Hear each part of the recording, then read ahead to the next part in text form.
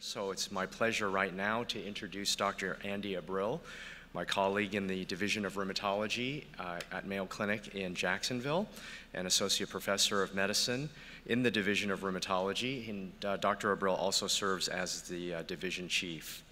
He will present a comprehensive review of and overview of vasculitis, a topic that's near and dear to his heart. Dr. Abril.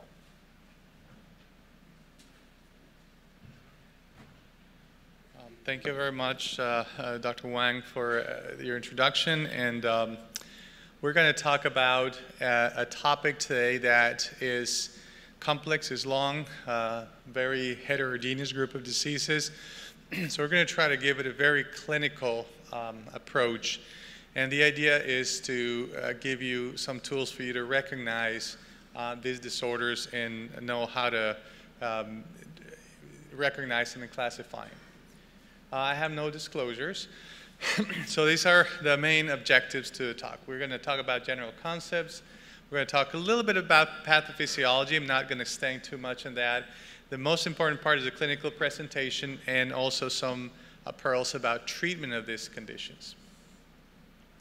So there's a few areas that are common for most of the vasculitic syndromes.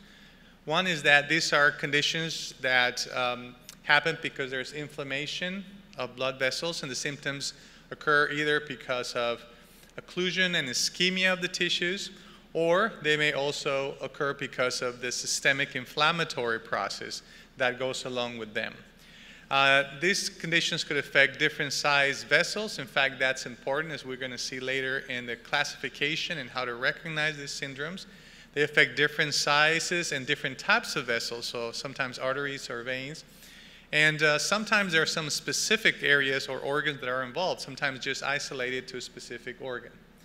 And the other important part is that all these are immune-mediated processes. So this is a scheme of the classification criteria or classification consensus that took care in Chapel Hill, North Carolina in 2012, and basically divides the vasculitis depending on what is the predominant size of the vessels affected. Now, this is not exclusive. So, for instance, when you look at large vessel vasculitis, you see there Takayasu and John cellulitis predominantly affects the aorta and its large branches, but also could affect medium-sized vessels. So, this is based on what's the predominant type of vessel that's affected. So, therefore, large vessel vasculitis includes Takayasu arteritis,